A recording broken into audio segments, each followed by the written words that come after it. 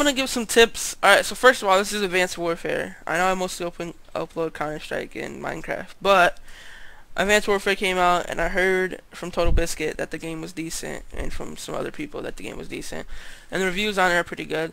It also has a lot of options.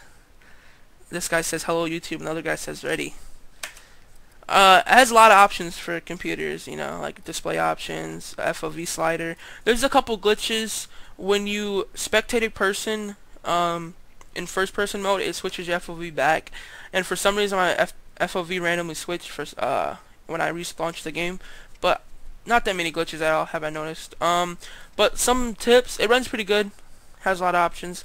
Some tips for a better FPS if you're getting bad FPS is turn off this cache sun shadow maps, that helps a little bit, and cache spot shadow maps. Turning off shadows period is good, but yeah, I have a decent computer, you know. It recommends a 4 GB dedicated memory in a 760, so yeah.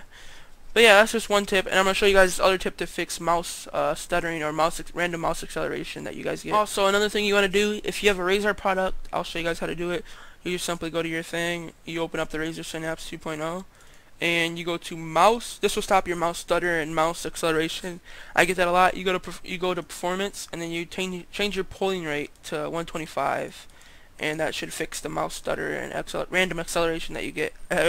It worked for me at least, but if you have SteelSeries, you should just Google how to change polling rate, or if you have any other mouse, just Google how to change polling rate. I think only gaming mouse can change polling rate, but I'm not sure, so you have to look up your mouse if you don't find anything for it. Shouldn't happen for any random mouse, because I don't think any normal mouses are 1000 polling rate.